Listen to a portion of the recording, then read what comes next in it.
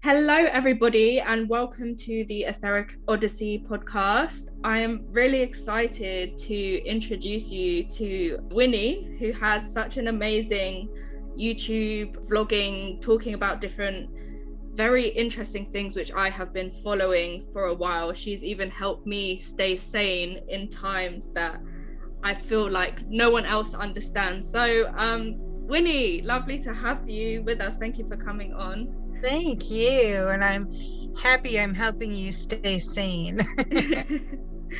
Yeah, so tell me a bit about yourself and your channel and what your purpose is and why you're doing it. All right. Well, I guess I could say I had an awakening of sorts. Well, I've had many awakenings throughout my lifetime. Little mini awakenings and then fall back to sleep, I guess. But this last one seemed to stick for me, and that was in around 2015 or so.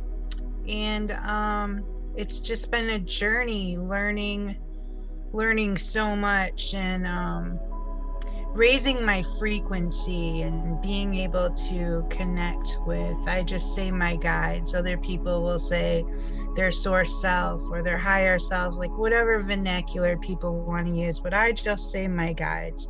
And as time has went on, I just felt called to start a YouTube channel and just share things that I have learned from my guides. Because it was maddening for me when I was waking up, so to speak, or raising my frequency, and I would search YouTube, and listen to videos and try to figure things out, but nobody explained things in a really simple way. It was always so complicated, or they would say terms that just didn't make sense to me. They'd make videos like, for instance, doing shadow work or opening your heart or dark night of the soul or just all these things. And I'd be like, well, what does that mean? Because they'd never really break it down. So over the years, I've went inward and asked these questions, usually during meditation, to my guides or my inner world, and I get these answers, and it helps me so much. So I started making videos explaining the way I was taught to maybe help other people that were going through the same thing. Yeah, no, you definitely I can say you've definitely helped me with certain things. The way that you brand certain things, I'm like, yes, she's got it, nailed it there. So you mentioned meditation. I mean, I can maybe speak for myself, but I struggle meditating quite a lot. So what ways do you find it easiest for you to kind of get into that more meditative zone? Yeah, so I struggle with it even to this day as well. At times it's completely normal. When I first started meditating, I was doing guided meditations and I fell so in love with it. I was like, oh, this is so great. And I was doing a lot of meditations by Lily and Eden, who you can find on YouTube. And just the process of my body feeling numb and not really feeling like I was in a body anymore, and noticing there was like this whole world going on, even though I wasn't doing anything physically. Like, I just fell in love with that. Over the years, it has evolved to where guided meditations feel distracting for me now. And so I try my best to sit down or lay down, whichever mood I'm in. There's days where I can't sit because my back will hurt and, just whatever.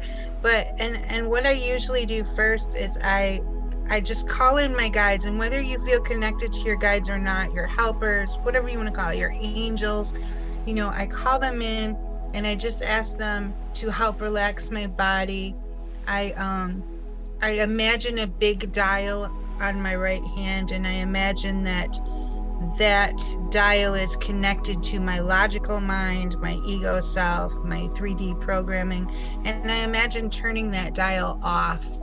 And then on my left hand, I imagine a dial, and again, this is connected to, you know, everything outside of the 3D realm, my guides, my angels, my source self, you know, again, whatever you would like to call it. And I turn that up, you know, and I just sit with it. And there are times where I will find time has went by and my mind is way over in left field, and I'm thinking about something from 1992, you know, or something like that. And when that happens, it's really frustrating, but I just kind of reel my mind back in, and I'm like, okay, let's recenter and let's start again. And sometimes, you know, that's what my entire meditation is. You know, I aim for like 20 minutes at a time, but there's times where that's all it is. I'm constantly reeling my mind back. But I think that important work is still being done. You know, we may not see it in the physical, but I think that the act of just sitting still and centering yourself, there are invisible beings, if you will, or helpers that are doing things, that are working on you, and that physical act of just calming yourself helps that to be done. So don't feel bad if you have a hard time in meditation, or you can't seem to connect, or your mind's on overdrive. It's okay. Like, every single time is going to be different. You know, there are times where I'm really connected and an hour will just fly by, and I get these downloads, and I learn so much, and I'm like, wow, my mind is blown. But, you know, it's different every time. So you just got to keep at it. Yeah. No, that's good advice. And maybe because I haven't meditated in quite a while, to be honest. I think because I was the same like you, I kind of started with the guided meditation, and that really helped me. And then it got to a point, as you said, it was just really distracting. But then just the meditation sounds, my mind would just be, you know, going crazy here, there, and everywhere. Couldn't center my focus. So I know I've spoken with a lot of people who kind of find it the same struggle with meditation. So it's just interesting to know how others experience the downloads and getting into that kind of zone. Right. There's also, you don't have to actually go into meditation, and I do this a lot lately.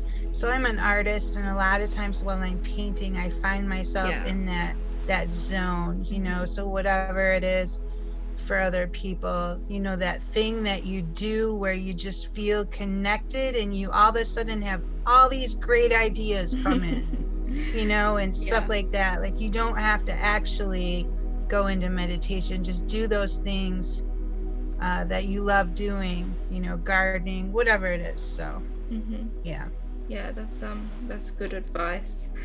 I also wanted to go into, you know, your OG topic, NPCs, and something that I also me and my partner talk about on, you know, a day-to-day basis, of just how crazy these organic portals are. I saw the last few videos that you posted, and, you know, couldn't relate more. And I find it really interesting that, you know, we're completely different sides of the globe and different time zones and all of this, and we can relate to each other so much in different ways, you know. So kind of, how did you figure out about the whole NPC organic portal matrix realm? How did you initially dive into that rabbit hole? Gosh. Yeah, so I think the very first I ever heard of NPCs and whatnot was reading or listening to Dolores Cannon, and she was speaking of the backdrop people, and I was fascinated by it. And, you know, when you hear a truth, it will resonate with the truth you already know, the truth you're holding inside. So when you hear something, it'll just feel this spark of yes inside, you know, if it's meant to be true for you. And I had that. So I think that I just looked up further information on it in the beginning, and I was blown away. I remember talking to my mother back in 2015 and running this stuff by her, and you know, she was like, wow, honey, that may be true, but don't tell anybody else this stuff, you know, 'cause she just couldn't relate. Well, actually, maybe she could relate, but she was just worried, you know, what people would think of me if I spoke it out loud. But yeah, so the information came like information normally does. It'll come at you in different ways. You'll hear people talking about it. You'll see videos on it. All of a sudden, you'll start seeing posts on social media about it. You know, you'll watch a movie and it'll be in there. That's usually the way certain knowledge or information will find us. And the more you delve into it, the more you'll see it everywhere. And then, you know, I started asking questions to my guides and meditating on it. And also when I'm out and about, you know, I'm telepathically always talking to my guides. So I'm constantly asking them questions, you know, about these NPCs and organic portals. So it just kind of grew from there. I forgot the original question now. I'm sorry. No, it's fine. This is what these conversations are about, you know, just coming off trail and going with your thoughts. So I have had there's something that I don't understand about NPCs, which I've been trying to figure out. And I always find out like, oh, maybe I figured it out. And then, you know, the organic portals switch up and throw me off course. So I want to see your opinion on it. So there are certain people who seem, you may be pretty sure that they're organic portals. Right. But there are certain people who are kind of in the middle of being conscious and unconscious. What's kind of your perspective on these in-between people? Yeah, I know exactly what you mean. I have quite a few of those around me. So they're definitely NPCs or organic portals, right? First of all, let's differentiate between those two. An NPC is a person that is in the background. They're going to be driving down the freeway in a car, you know, someone you're not going to touch or most likely interact with. They literally are these background people or backdrop people populating the Earth game, right? To make us feel like this is reality. Yes. Sorry, I had to get a drink. That's okay. And an organic portal. Now, that doesn't mean you can't interact with an NPC, because you can. Though they are holographic in nature, the technology is so far beyond what we have been taught or can comprehend. So you may very well be able to touch an NPC. I don't know if you've heard the stories about the mountain ranges and the cloaking technology and all this stuff, and people feeling a sense of dread, so they turn around, like it repels. There's certain areas that will repel someone from going to, right? But so you may be able to. Funny, I've got all these people walking by my window now to distract me. Speaking of NPCs, like it suddenly got so busy outside my window. Yeah, okay. Be like that. Yeah, but an organic portal is a tangible earth suit, if you will. Okay, like we are in these earth suits in these bodies. It's like very high technology, high grade technology. And we're in these earth suits. And an organic portal is an earth suit, but there is not consciousness in it, right? There is no person not person, that's the wrong word, but there's no consciousness in the suit. It's more like an empty suit. There's and no soul. Right. And this organic portal can be used by the darker forces to mess with you, basically. Okay. But it also can be used by your helpers. They can jump into the game and interact with you on a human physical level. If you imagine like a holodeck, and they plug in at the holodeck, kind of like the movie Avatar, and they are able to jump into these bodies and interact with us, whether it be good or bad. So there are some people that you really get the organic portal feeling from them, but yet they can be helpful. And though they seem not really awake or wouldn't hold conversations like we're having now, they can do things that you're like, they kind of seem awake. So yeah, it's tricky.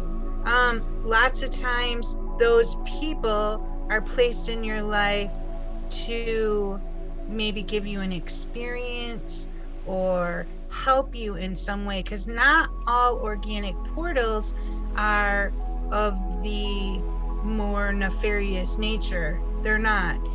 Some are very helpful. Some are there to support you, because again, they are inhabited by there is no good and bad on a much grander scale, but they're inhabited by lighter beings. The love light beings. Yeah. Right, correct. So I've noticed that around me as well, where I'm like, I am absolutely positive that person is a, kind of a filler person, but yet I'm interacting with them. And, for instance, maybe, well, I don't want to give for instance that it would give it away to some people that live near me and watch my videos. But yeah, I have noticed that as well. And so just try to look at it as they're not a lot of them seem to be of the negative influence. And I would feel like more of them are more of the negative influence, but not all of them. Yeah, I would agree with that statement. Yeah. Sadly. But there's some people, yeah, and I don't know. I feel like with especially, let's say, closer friends of mine, where I could be more of my authentic self in regards to like the interest I have in these kinds of different realmly topics. I speak to them about it, even though I know, they're probably organic portals, most likely organic portals. And there are certain times, but it's like you said, certain things can come in and out of them and utilize them. But sometimes I'll be having a conversation and I'm like, yes, I'm getting through. Like, they seem like they're understanding, they're throwing things back at me, and we're having a back and forth conversation. And then, maybe next time I see them, it's just like a stone, a rock again. Yeah, for sure. I know exactly what you mean. And so there's always the possibility too that person is not an organic portal and they're just not awake yet, and you're planting seeds of awareness. Yeah. We can't wake people up. They have to do it by themselves. Yeah, it's more like a scripted event, Yeah. I mean, there's always that possibility.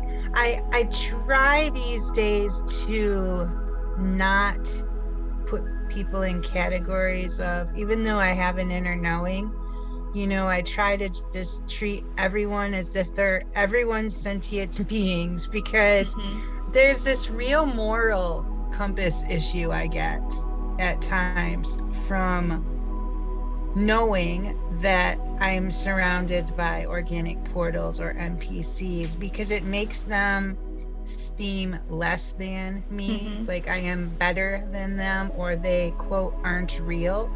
And there's a part of me that feels like, okay, I know this information and it's useful, but at the same time,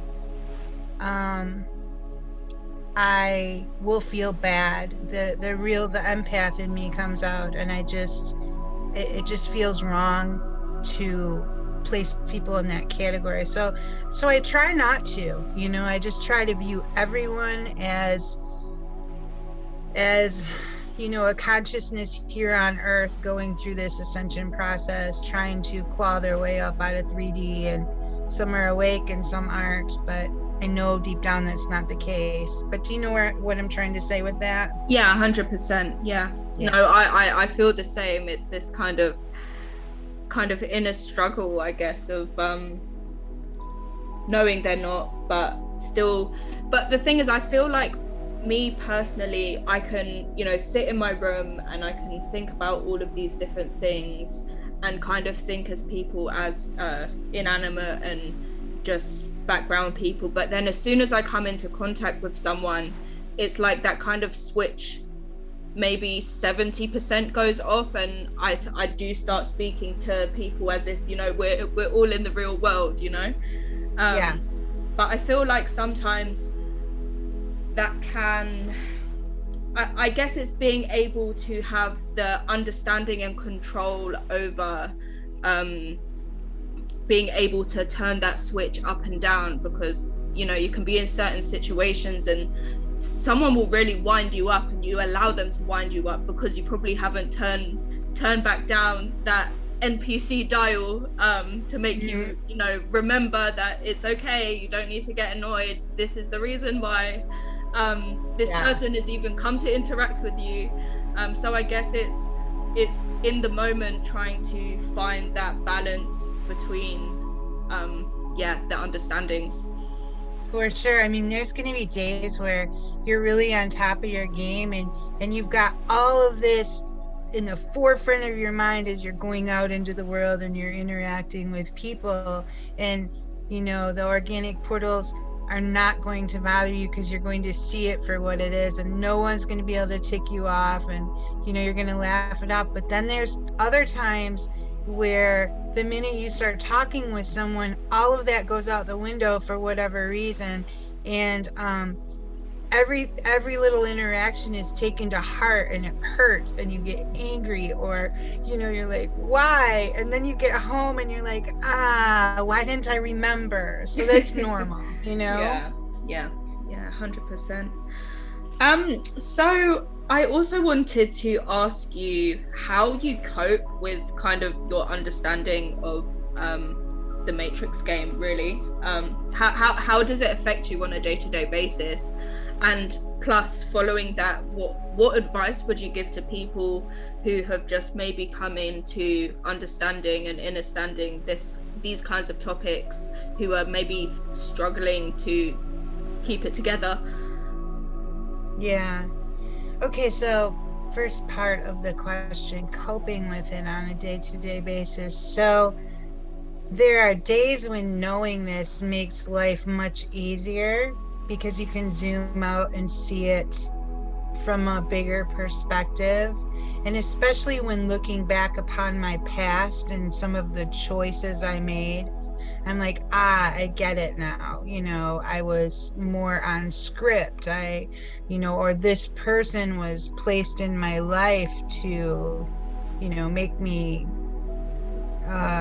searching for the right word. This person was placed in my life to make me feel less than, and raise me up this certain way. So, and knowing it's a matrix of sorts. I don't like using the word the matrix, but it's the closest thing I can come up with. So knowing that it's a matrix, so it makes it somewhat easier on one level, but it can be difficult because it's so hard to find other people that know this information and that they live their lives accordingly. I'm so lucky that one of my daughters is super, we'll say, just woke, right? And probably is more knowledgeable than me. So I'm so lucky to have that relationship and be able to bounce things off her and talk to her. But it's really hard and Adam as well, my partner. But it's really hard when you are awake in this matrix and you know what's going on, and you just see all these people in their lower 3D selves, and they just don't have a freaking clue. It's really hard, because I find myself constantly like trying to speak my truth, but also at the same time thinking before I speak, because many people, you get that glassy-eyed stare. They just don't even know what to say to you. The fluoride look, I call it. Yes, that's a good one, the fluoride look. So yeah, it's I mean, for the most part, I think it's positive for me. I'm like super grateful to have woken up when I did.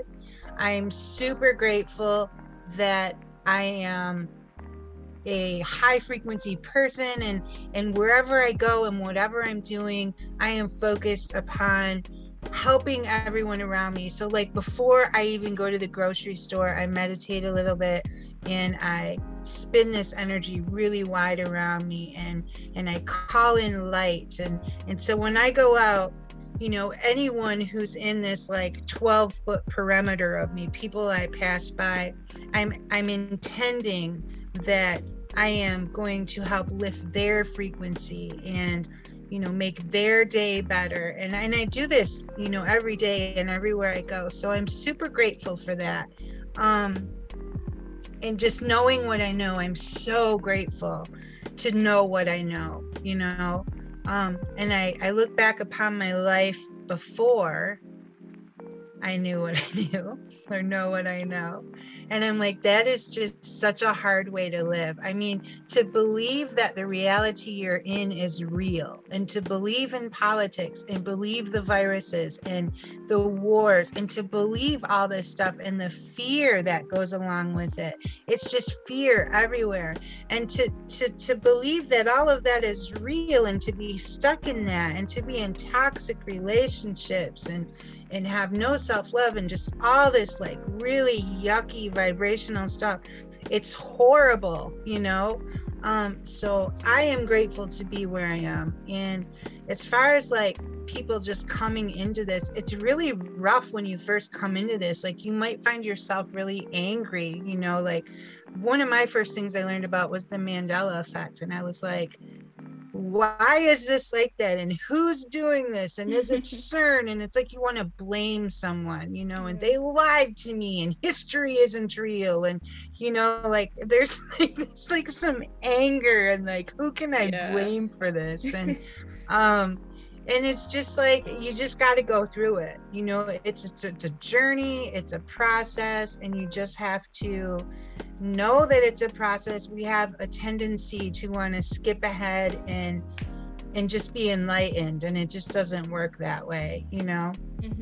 So I guess I would just tell people to listen to other channels that really resonate with you. Like I said, when you hear something that you're meant to hear, okay, that's going to help you along your journey, that truth will resonate with the truth you already know inside, and you will feel it.